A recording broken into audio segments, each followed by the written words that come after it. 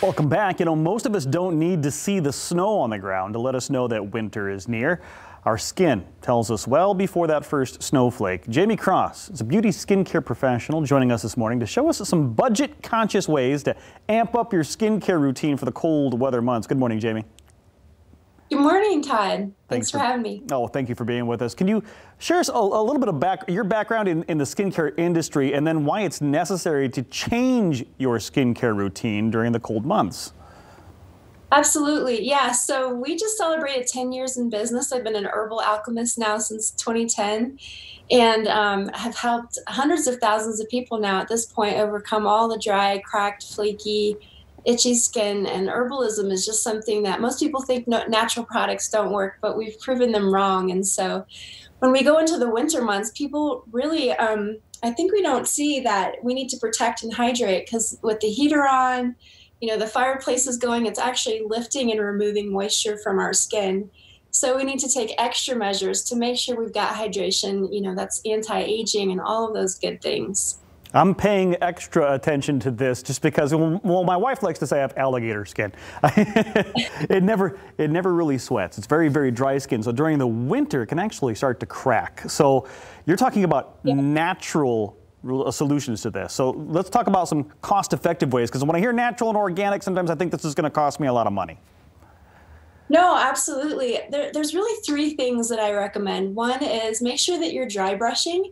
You can get a dry brush at most beauty locations. You know, you can get it on Amazon, and that helps to activate the lymphatic system. It helps to eliminate dry, flaky skin. I also like to recommend that people avoid water-based lotion. So water attracts water. And this is an interesting fact, but when you put water-based lotion onto your skin, it's actually removing moisture and releasing into the air. So you want to go with a humectant-based, farm fresh beeswax-based lotion, and then always address beauty from the inside out. So take a really good collagen.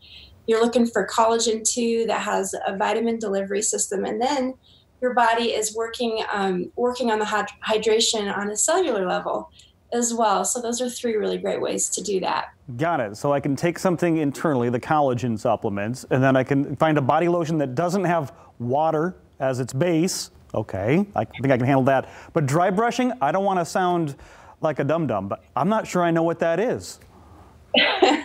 Okay, well, dry brushing is really, you can find them there. It's just a firm dry, you know, a brush.